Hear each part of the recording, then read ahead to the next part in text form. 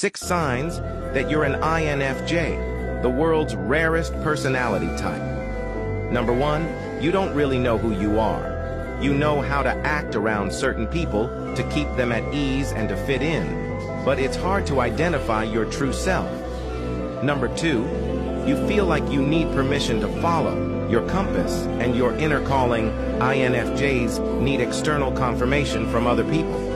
Number 3, you are very good at guessing what will happen. NJFs are intuitive. That means that they are really focused on connecting patterns. Number 4, you connect the dots, always seeking to make connections between the known and the unknown. Number 5, you really care about how others feel. You feel the need to know how people feel about things. And you're really good at reading people's feelings. Just by watching how other people act, INFJs can understand their values and intentions. Number 6, you have a deep sense of purpose. INFJs often possess a strong inner calling or mission in life. This purpose is their driving force in your life.